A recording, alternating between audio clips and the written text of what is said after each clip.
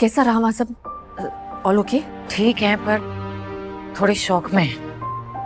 पर अरे पर क्या बोलो भी? नीरजा जी वान्या कुछ मांग ही नहीं रही है। I mean, उसे बस पहचान चाहिए, एक्सेप्टेंस चाहिए अपने लिए और अपनी माँ के लिए। ना कोई पैसा चाहिए, ना कोई हिस्सा चाहिए। कुछ समझ भी नहीं आ रहा है। अब तुम्हें समझ में नहीं आ रहा कि यकीन नहीं हो रहा कि वो कुछ छीने नहीं आई? एक्चुअली नीरजा जी, अपनों की चिंता में हम दूसरों के बारे में बुरा सोचने लग जाते हैं। अगर वान्या का कोई बुरा इरादा होता तो वो अर्थ कॉन ज्वाइन नहीं करती, वो मिस्टर रघुवंशी के साथ पर्सनल बॉन्ड नहीं बनाती। वो सीधे मौका देके फायदा उठाती, लॉयर्स के साथ आती। और वो तो मिस्टर रघुवंशी को उनकी माँ से बात करने के लिए कह रही है। ये सब इतना सीधा सीधा नहीं है, कुछ तो और है इसमें।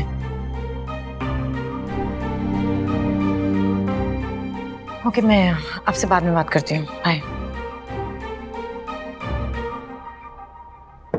अपना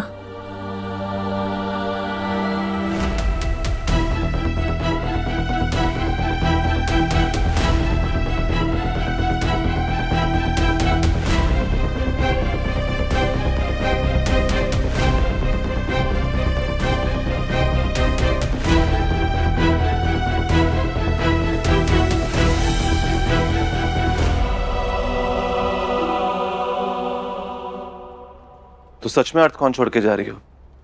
जस्ट लाइक दैट? कोई एक्सप्लेनेशन नहीं, कोई रीजन नहीं। अने कम से कम इतना तो बता दो कि मुझे क्यों नहीं बता सकती हो? एसन सर, इग्नोरेंस इज ब्लिस। कभी कभी सच जानने के बाद जवाब नहीं मिलते और नए सवाल मिलते हैं। यहाँ खड़े होके इतने कॉम्प्लिकेटेड बातें कर सकती हो, सिंपल सा सच नहीं बता सकती? जाने दीजिए, आप मुझे ऐसे याद रखिएगा, कॉम्प्लिकेटेड, लड़ाकू, सिली, मनमौजी लड़की जो आपको कभी समझ नहीं आई।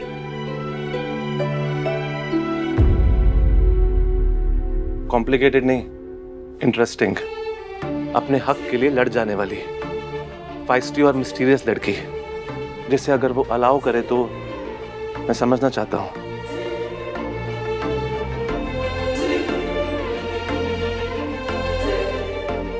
वान्या, मुझे नहीं पता कि ये सब क्या हो रहा है, लेकिन इवेंचुअली इस ऑफिस में एसएन कॉन्ट्रैक्टर से कुछ नहीं छुपता। और जिस दिन मुझे पता चलेगा ना, मैं तुम्हें अर्थ कौन तुम्हें वापस ढूंढ ही लेगा। ज्यादा दिन के लिए हमसे भाग नहीं पाओगी तुम। ट्रस्ट मी सर, आपको जो भी पता चलेगा वो अच्छा नहीं होगा। अच्छा नहीं होगा? आई गेस तुमने ज्यादा मेरे बारे में सुना नहीं है, थोड़ा ऑफिस गॉसिप पे भी ध्यान दिया करो। मैडम, क्या है ना कि हमारी इमेज भी काफी बैड बॉय वाली है। बैट लगा लो, मुझसे ज्यादा बदनाम नहीं हो तुम।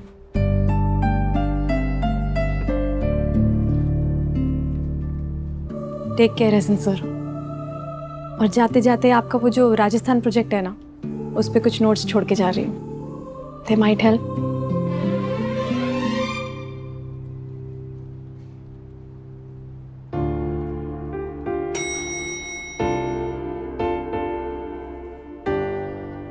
I have a feeling, मुझे लगता है कि तुम कहीं नहीं जाओगी।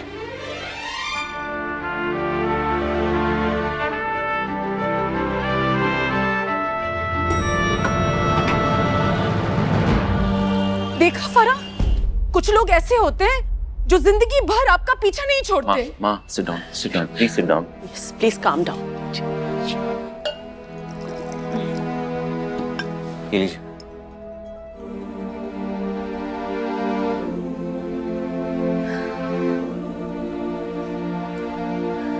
रिलैक्स।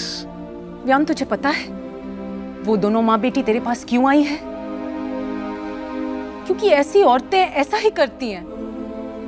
पहले इमोशनल कहानी सुनाओ और फिर लोगों को बेवकूफ बनाओ। कई साल पहले उसकी माँ ने विराज के साथ भी वही किया था और आज उसकी बेटी भी तेरे साथ भी वही कर रही है। और क्यों ना करे, पूरी ट्रेनिंग तो लेकर आई है वो अपनी माँ से। वियान बेटा, तू खुद सोच कि जब उसके पास पाने के लिए इतना कुछ है, इसके बावजूद इतने सालों के बाद वो सिर्फ एक्नॉलेजमेंट पाने के लिए आई है। I don't believe it.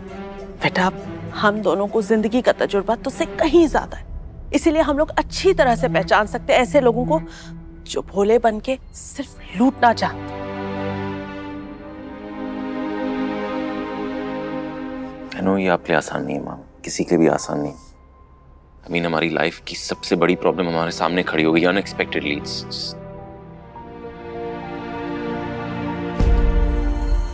पर मैंने उससे कहा माँ कि हम उसे लॉयर प्रोवाइड करेंगे। मैंने उससे कहा कि हम उसे उसका हक देंगे। सामने से उसने मना कर दिया। What? वियान, तू कैसी बच्चों जैसी बातें कर रहा है? उनका प्लान तो परफेक्टली चल रहा है। पहले तुझसे तेरा नाम मांगेगी, गत्ता नहीं लगाएगी अपने नाम के आगे, रघुवंशी लगाएगी, फिर अपना हक मांगेगी। बेटा, तेजी बिल्कुल ठीक कह रही है, ऐसे लोग ऐसा ही करते हैं। अब तू खुद देखना कि पहले उस लड़की ने तेरा कॉन्फिडेंस जीता, अब धीरे धीरे वो तेरे बिजनेस में घुस जाएगी और एक दिन हक जताने लगेगी। बेटा, ये दोनों बाप बेटी बहुत चालाक है। देख, इन दोनों के पास कुछ भी नहीं है हारने के लिए, लेकिन ठंडे दिमाग से सोच कि तेरे पास क्या क्या है।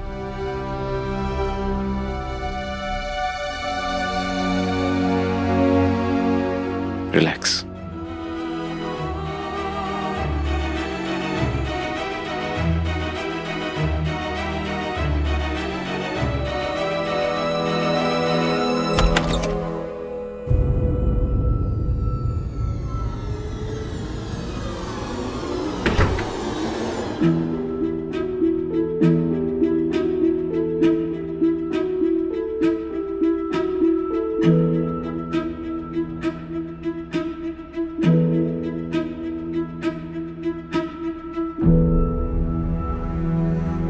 सॉरी मैम, मैं बिना बताए यहाँ पर आ गई। वान्या, मैं तुम पे कोई सवाल उठाने नहीं आई हूँ। बिलीव मी, मैं जिस नजरिए से देख रही थी वहां से मुझे मिस्टर रघुवंशी का पेन नजर आ रहा था, लेकिन अब मुझे पता है कि तुम्हारा पेन भी जेन्युइन है।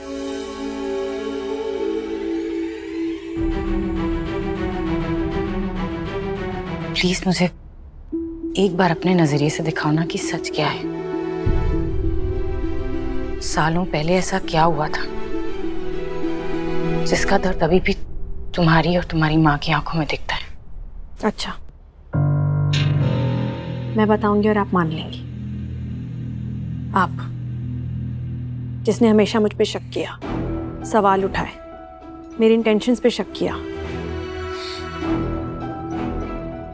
तो है, पर अब नहीं करती, क्योंकि आज मैंने वो स्ट्रीट स्मार्ट, वो मिस्टर रघुवंशी को इम्प्रेस करने की कोशिश करने वाली लड़की के बियॉन्ड देखा है। एक बेटी, एक बच्ची जो अपनी माँ के हक के लिए लड़ रही है, उसे देखा है। मैं तुम्हारी बात पे विश्वास करूंगी वान्या।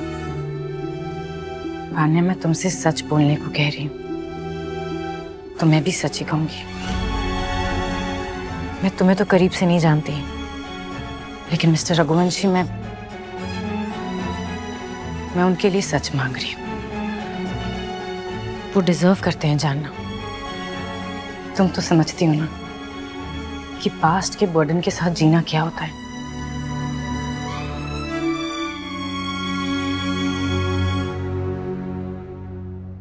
तो वान्या, खुद को और मिस्टर रघुवंशी दोनों को आजाद कर दो ना इस बोझ से। प्लीज बताओ ना, क्या हुआ था?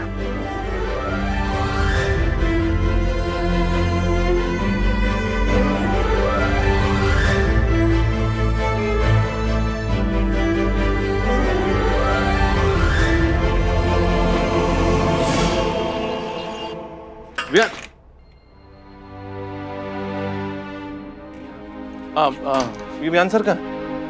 सर वो तो आज जल्दी निकल गए थे। ठीक है तुम जाओ। सर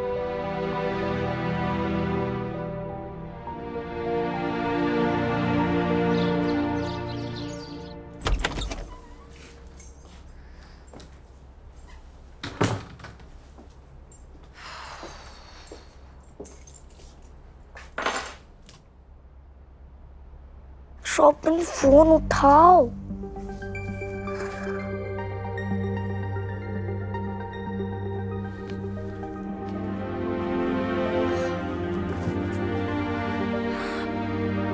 मम्मा जल्दी आ गई?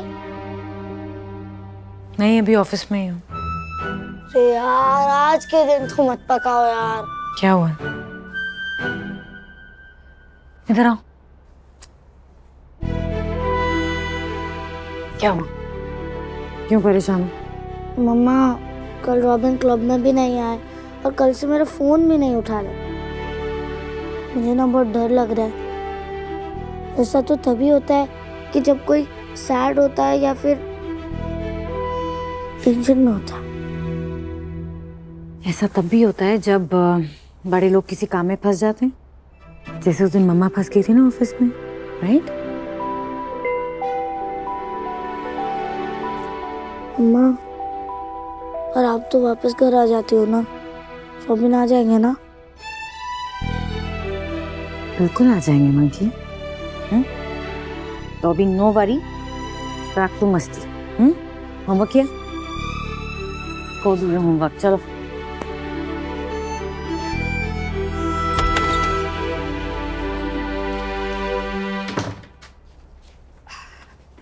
अरे आ गई कथा?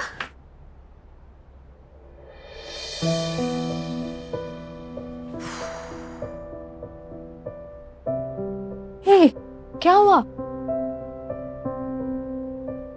क्या बात है?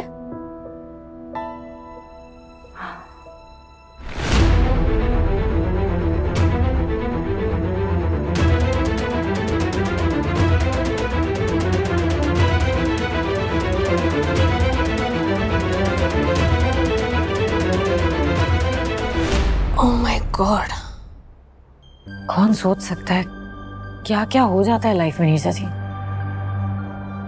तुमने वियान को बताया? नहीं नीरजा जी,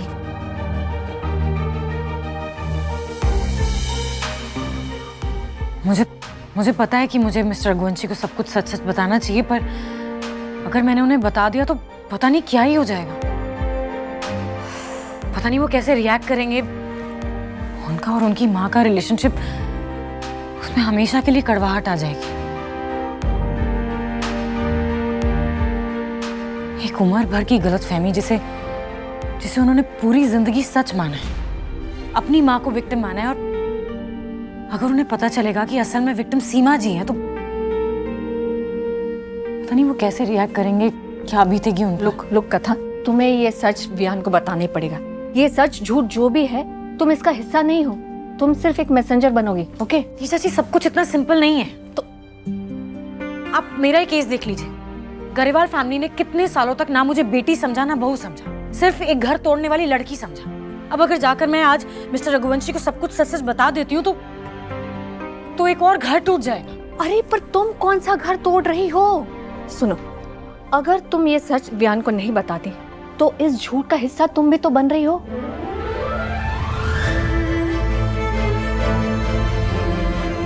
देखो कथा, मेरा मानना है कि तुम वियान को सारा सच बता दो और उसे उसकी फीलिंग्स हैंडल करने में मदद करो।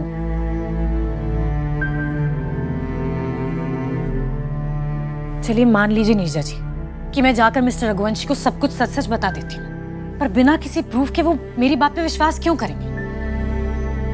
सीमा जी के अलावा ये बात फराह आंटी और तेजी आंटी जानते हैं। अगर उन दोनों ने कहा कि ये झूठ है, फिर अब कोई तो होगा जो, मतलब उन लोगों में कोई कॉमन लिंक तो होगा जो ये बात जानता हो, उनका कोई पहचान वाला, कोई दोस्त।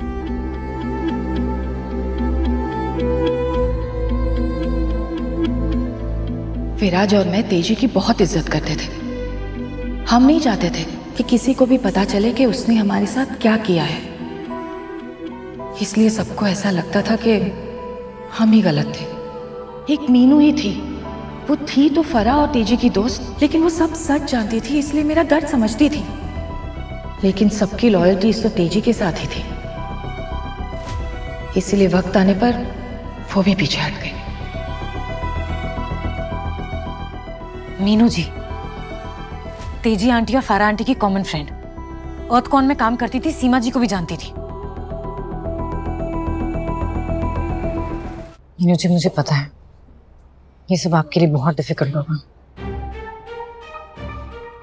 कथा बेटे, मैंने तेजी जी से प्रॉमिस किया था और इतने सालों से आज तक मैं वो प्रॉमिस निभा रही हूँ, सिर्फ वियान की खुशी के लिए। एहसन और वियान तो हमारे भी बच्चों जैसे हैं ना। बेटा तुम सोचो, मैंने आज तक ये बात इन्हें तक नहीं बताई है। सॉरी। मीनू काहे मानो न थी, सॉरी तो मैं तुम्हारे लिए फील कर रहा हूँ। जाने इतने सालों से तुम कितने प्रेशर में रही होगी, लेकिन it's really very shocking. Meenu जी आपने इतने सालों तक ये बात छिपाई मिस्टर रघुवंशी के लिए, वो आपके अपने बेटे जैसे हैं ना, तो अब उन्हीं के लिए आप सब बता दीजिए। इतने सालों तक मिस्टर रघुवंशी ने अपने मन में बहुत कड़वाहट रखी, बहुत परेशान रहे हैं, अपने फादर से नफरत करते रहे, सीमा दत्ता को ढूंढते रहे, और जब मिले तो मीनू जी कहीं ना कहीं तो ये बात खत्म होनी चाहिए ना। मिस्टर रघुवंशी को भी क्लोजर मिलना चाहिए। मीनू कथा बिल्कुल सही बोल रही है, हमारी मानसे ने सब कुछ सही सही बोल रही। इतने सालों से मैंने वियान को बहुत परेशान होते देखा है, वो बच्चा बेटर डिजर्व करता है। मीनू जी सच जान के दर्द होगा, लेकिन फिर ठीक हो जाएगा। फिर झूठ से तो पूरी जिंदगी खराब हो जाएगी।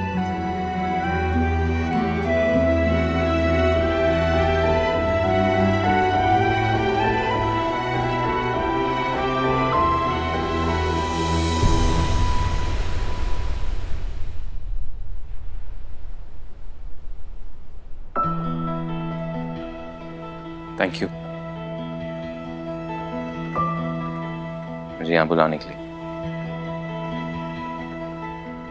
एक वक्त था जब यहाँ आकर मुझे सिक्योर फील होता, सुकून मिलता। आपने अलीबाग में बताया था इस जगह के बारे में। हाँ। आप अपने पापा के साथ यहाँ आते थे? या। सच में बहुत सुकून है यहाँ।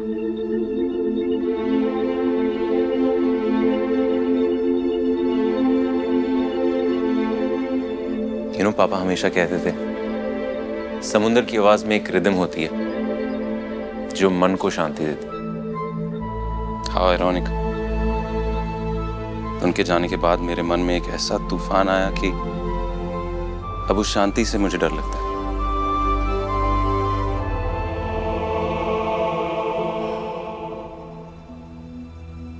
I can understand. आपके पापा आपको इतना प्यार जो करते थे।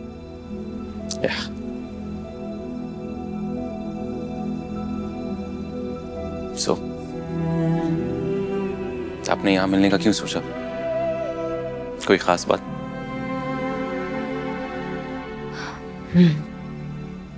है तो।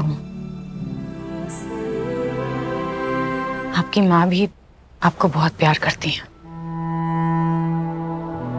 उनके लिए तो आप उनकी पूरी दुनिया है।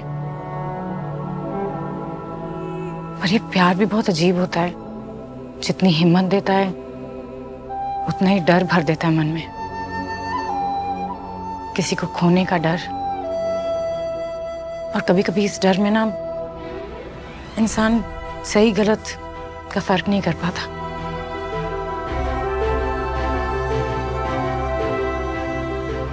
सीमा जी के बारे में मुझे सब पता चल गया।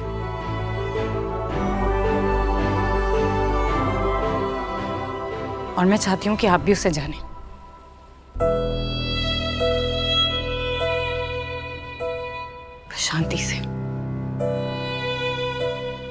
हिम्मत रख के सुनिएगा।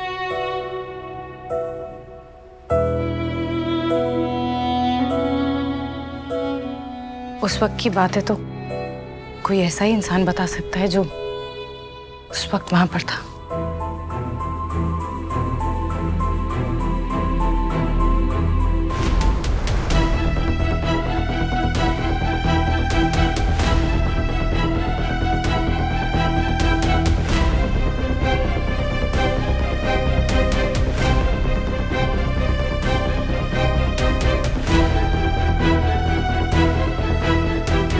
मीनू आंटी, आप कैसे हो बेटा? I'm okay.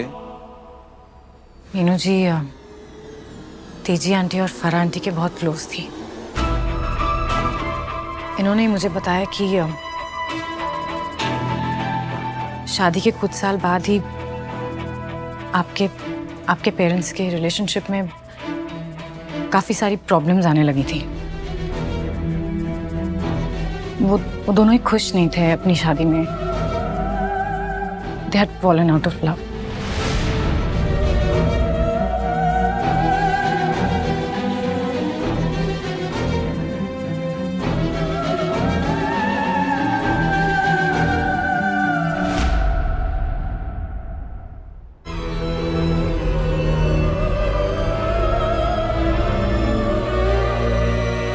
फरा विराज मानने को तैयार ही नहीं है। बार बार वही बात, हम खुश नहीं हैं, हमें डिवोर्स ले लेना चाहिए, लाइफ में आगे बढ़ जाना चाहिए। तेजी, तू पागल हो गई? अरे ये सब क्या बोले जा रहे हैं? देख, मर्द तो होते ही ऐसे हैं और कोई भी शादी परफेक्ट नहीं होती है। You guys have to understand कि शादी को परफेक्ट बनाना पड़ता है। हाँ, मैं मानती हूँ कि आज विराज का दिल तुझ में नहीं लग रहा है, लेकिन आई एम श्योर कि कुछ टाइम बाद तुम दोनों में फिर से प्यार हो जाएगा। इसीलिए इस वक्त तुझे डिवोर्स के बारे में नहीं सोचना है। तेजी, इस टाइम तुझे सिर्फ अपने बारे में सोचना है, अपने बच्चे के बारे में सोचना है, हमारे बिजनेस के बारे में सोचना है। तेजी, तू ये सब कुछ इतनी आसानी से नहीं छोड़ सकती। You understand? एक्चुअली आपके पापा शादी में बिल्कुल खुश नहीं थे और उसी वक्त वो सीमा जी से मिले और उन्हें प्यार हो गया।